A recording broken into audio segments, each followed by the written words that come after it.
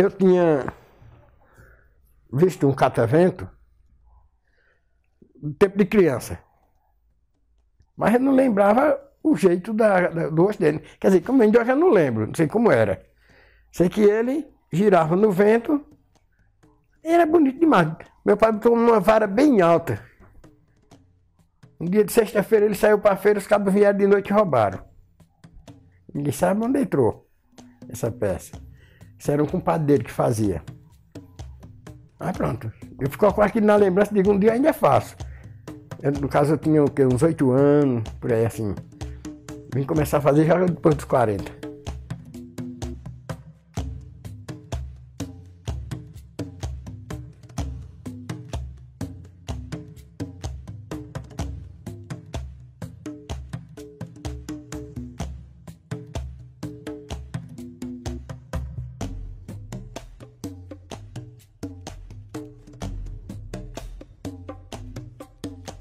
Meu nome artístico é Valfrido de Oliveira César. O nome próprio, né? Artístico é Mestre Fida. É ruim de 10 anos, vamos dizer assim, os 10 anos que eu moro aqui. Em Garanhuns, aqui mesmo. Eu nasci e me criei aqui no lugar chamado Cavaco, Sítio Cavaco, que é pertinho do quilombo do Timbó. Inventei, morando na barragem Nenhuma, né, que eu trabalhava lá. Aí inventei de fazer. Me perguntava o que era, eu dizia, não sei. Mas por que? Eu digo que eu não sei se vai dar certo. Vai que eu digo o que é e não dá certo. Quando terminei de fazer, ele não tinha cara. No caso, ele era uma madeira, mas ficou sem cara. Aí botei na vara e começou rodando, girando. Aí Wagner Porto tinha chegado de morar lá, chegou para morar pertinho, veio de Olinda. Aí pronto, ele viu aquilo ali e ele se encantou com aquela peça. Não, mas vamos fazer a cara dele. Eu digo, aí depois a gente faz. Aí me sentei lá num canto, tirei ele pra cá e comecei. Aí peguei um lápis e risquei. Pra ver se dá certo. Aí meu nariz, eu digo, o seu nariz não é difícil de fazer não. Na madeira e risquei, pronto. Aí fiz isso aí. As minhas ferramentas são essas aqui. No caso, o facão, esse aqui, o formão e a cama de escopo. No começo eu não usava nem a furadeira para furar esse buraco. Era tudo aí. Eu fazia um catavento desse, cada um bracinho desse aqui já ia separado. As facas dele para girar, cada um ia separado. Porque se eu juntasse, misturasse, chegasse lá, não ia saber qual era. Porque eu furava no escopo. O serrote para rolar a madeira, né? Fazer o toro. Aí depois pego uma talhadeira e vou abrir ela. No caso desse aqui, eu abro em 4 bandas. Aí vou começar a trabalhar. Vou arredondar ele para fazer. Começar a desenhar a peça para fazer. Essa peça aqui já está bem encaminhada, né? Já está serrada, já. Vou só fazer a cara dela para ela ficar assim. Tem que coisar para ficar desse jeito aqui. Aí aqui vou só agora lixar e passar o selador. Mas quando você pega um pedaço de madeira, você pega um pedaço de madeira assim. Um exemplo. Então você pega um pedaço de madeira desse aqui, aí você vai trabalhar com ele para ele ficar igual esse aqui. Vai riscar ele todinho, vai cortar o tamanho. Aí daí vai fazendo. Ó, esse aqui não tem o risco. Porque não tem nenhuma que tá só começada não. Nessas aqui tudinho ó, tem o risco. Aí eu risco aqui e risco aqui. Aí passa outro risco aqui e outro aqui. É onde eu vou cortar. E aqui também, né? Quando eu corto ele, aí eu faço esse risco aqui. O risco é o guia onde eu vou trabalhar. No caso é porque não tem nenhuma das santas aqui pronta não. Mas eu queria aquele lá. Dali começou alguma santa. Aí vou trabalhar com ela. Não, isso aí não foi eu que fiz não. Mas mais ou menos é assim. Pode tirar ela aí, bota aí. Isso aí o cara chegou aqui. Aí disse, vou fazer uma santa. Aí peguei um pedaço de madeira de todo. Ele fez essa aqui, ele fez um Cristo. esse Cristo e aquela outra pecinha lá.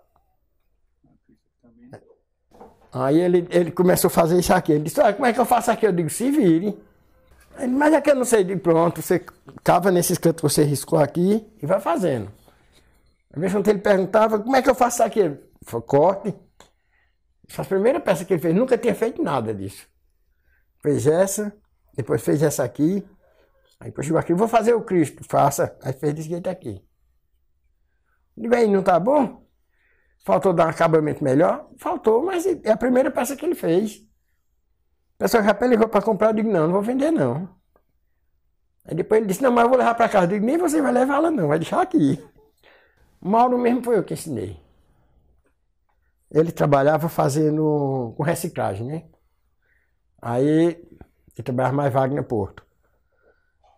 Aí eu digo, Mauro, faz alguma coisa para tu, Mauro. Porque reciclagem, pega uma garrafa dessa e faz os bichos na garrafa. Não tem futuro não. Reciclagem, o futuro é pouco. É bonito, mas a venda é baratinho. É cola branca, o pó de serra, mas para vender é barato.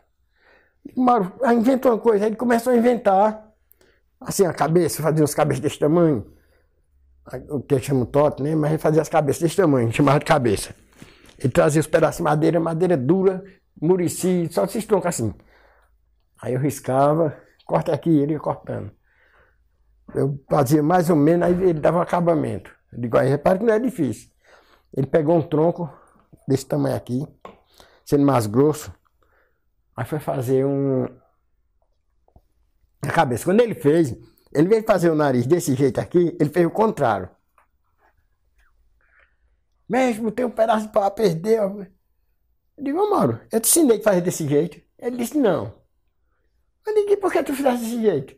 Mestre, foi porque eu me perdi. Quando fui fazer aí, não teve jeito para entrar mais não. Eu digo, rapaz, você vai fazer, você pega no seu nariz, passa a mão assim no seu nariz e vai na madeira e faça. E você não se perde, não. E tem jeito, mestre, essa aqui eu vou consertar, viu? Mas outra eu não conserto mais, não. Ele dizia que eu era abusado. Eu digo, era abusado que eu vi que ele tinha interesse de aprender, né? Acaba foi-se embora. Meu amigo, quando foi no outro dia, chegou com 3. Um pescoço desse tamanho. Peça arretada, bicho. Eu digo, aí, Mauro, você agora sim. Agora tá de parabéns. Não fez direitinho aí, tá vendo? Se eu tivesse passado a mão na cabeça, você não tinha feito, não. Ele levou pra feira, a peça dele já ia, valor lá em cima. Poucos dias ele inventou uma peça lá, foi no salão, tirou em segundo lugar. Na época, 5.000. Tomou uma cachaça que quase morre. Eu digo, rapaz, faz isso não. Entrega pra tua mãe, manda uma pessoa guardar esse dinheiro. Entregou a mãe dele, comprou 5 vacas pra ele, na época. Ele ficou lá com as 5 vacas tirando leite. Meteu pra tomar cachaça e pagar a cachaça pros cabras, um pouquinho uma vaca, um pouquinho outra. Bebeu as 5 vacas.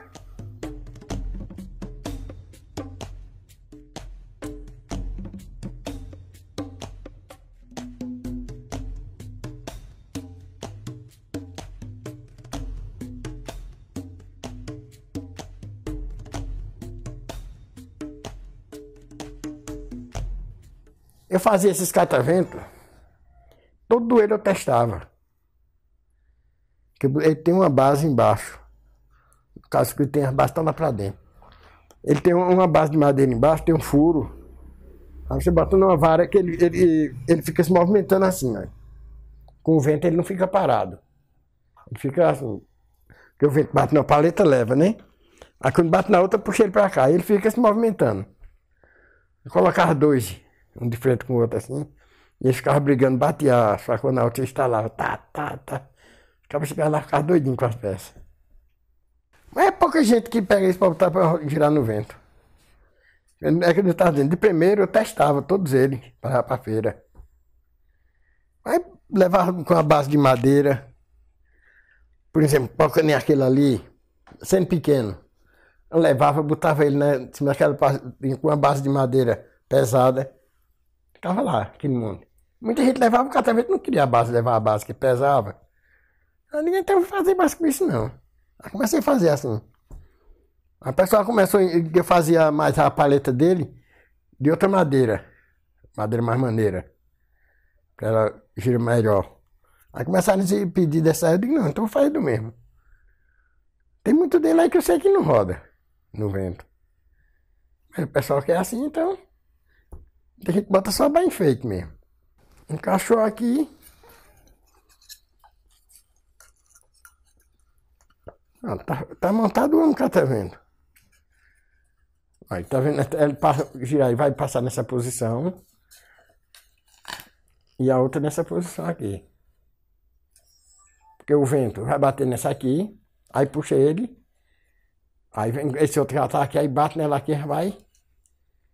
Quando ela gira aqui, ela passa numa posição, né? Aí vai. Ele fica assim, nesse movimento. Ali tem uns ali dentro que ele tem a base de madeira aqui. Tá pronto. Que é pra. Acabar vai estar no jardim. Pra ele ficar girando. Esse eu já testei, ele girou. Aí vai. Vai levar pra estar no jardim, que ele disse. Mas ele girando assim, ele se movimenta. No caso, elas são igual. Igual. Só não é igual a madeira. Porque esse é mais grosso, aquele já é mais fino. Já tem aquele outro maguinho. Aí vai variando de grossura da madeira. Mas o modo do catavento é o mesmo. Aí eu estou fazendo muito também desses sem braço que tem ali. Fiz uns cataventos desses miudinhos. Isso aí é sem braço, né? Aí já batizaram esse como o perna de pau. Né? É o homem perna de pau. Tem o homem catavento e o perna de pau. O perna de pau não tem as paletas.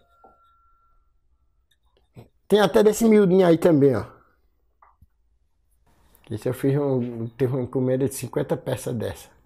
Agora, meu amigo, é um trabalho para fazer. Ave Maria.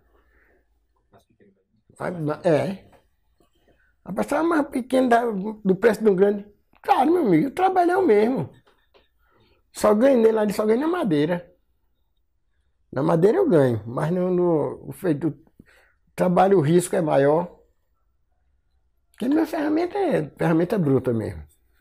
Os caras dizem, mas rapaz, trabalha com uma ferramenta dessa com facão. Tem a ferramenta que eu gosto de trabalhar. Já está acidentado essa governo, graças a Deus até hoje não. Se é preciso para você esculpir, é perigoso. Se é para cortar, é perigoso. Porque você vai estar segurando, cortando aqui, ó. Cabeça dos dedos. Você vai desconfiar que o dedo vai passar, é para segurar. Aí o facão fica todo. Nos começos eu comecei com outro facão, com esse aqui. Esse aqui, ó. Teve outros, né? Outro quebrou-se. Mas esse aqui, comecei um facão normal, ficou desse jeito aqui. Trabalhar com ele só tava bom de trabalhar quando eu passava assim, tirava cabelo. Digo, agora tá bom. Você vai cortar com ele aqui, é bem macio. E depois eu pego esses grandes. Agora, quando o facão é novo para você trabalhar, é ruim demais. Até você se acostumar com ele, é com sacrifício. Agora tá aqui o cortar, corta e é porque tá cego. Mas você bate aqui, passa ele na pedazinha assim, e fazer assim, ele tira cabelo.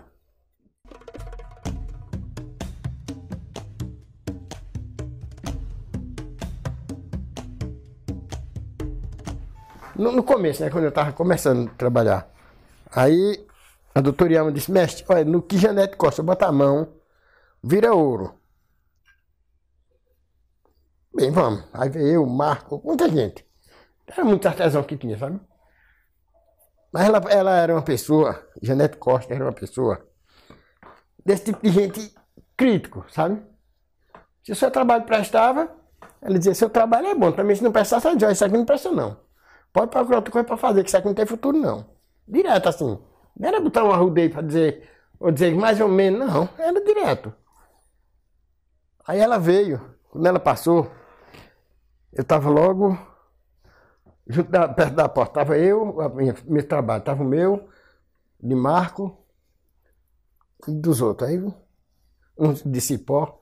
Aí, quando ela passou, entrou na porta aqui, passando por aqui, a gente sentado assim, Aí quando ela vem passando aqui, ela pegou a cabeça e fez assim. Aí a doutora ia, vai lá, mestre, vai lá, mestre. Eu digo, não, igual a peça virou ouro. Mas com uma vergonha mesmo, ele tava com uma vergonha tão grande, que tava suando, molhado de suor, mas de vergonha e nervoso. Aí ela foi-se embora. Também ela pegou assim, olhou e foi-se embora. Até o final, não pegou mais nas peças de ninguém. Chegou no final, aí veio de lá pra cá. Quem presta, quem não presta, aí... Chegou na de Marcos Siqueira, que estava encostado na minha, ele pegou. Aí disse, quem é isso aqui? Aí Marcos disse, é minha. Ele disse, aí, faça isso aqui não, isso tem futuro não. Isso aqui é peça que já tem no Japão, que eram uns ex-votos, mas troncho assim, sabe? Todos eles eram troncho, ex-voto pequenininho e troncho. Ele disse, não faça isso, não tem futuro não. Aí chegou na minha, disse, e essa aqui? Aí me levantei, diga, é minha. Aí disse, esse aqui sim, esse tem futuro. Pode continuar fazendo, tem futuro. Só aí, eu já andei em um mundo e não vi um trabalho desse aqui, não. Ué, acaba começando barriga verde. Chegar a dizer uma coisa dessa? Aí digo, Ave Maria. Aí, se você tem condições de fazer 500 peças dessas, eu tenho. Mentira, eu não tinha condição de fazer nem 5. Aí ela disse, essa aqui já é minha. Aí já mandou a secretária dela repagar, né? Mas pode continuar fazendo. Você se inspirou naquela, que eu não sei o que, da Ilha de Páscoa, né? Eu digo, não sei nem o que é isso. Nunca vi nem falar. Ela disse, mas procure. Mande alguém procurar nos livros, na internet, que vão lhe mostrar que ela tem uma semelhança. E depois começou a ler, é tem mesmo, só que ela lá é aquelas cabeçonas, né? Eu digo, acho que tem uma certa semelhança mesmo. Muita gente perguntou isso. Eu não sabia nem o que era, não. Aí pronto, aí ficou. Ela começou, toda vez que ela via, peça minha, ela comprava. Por essa marca ficou, hoje já está espalhada no mundo.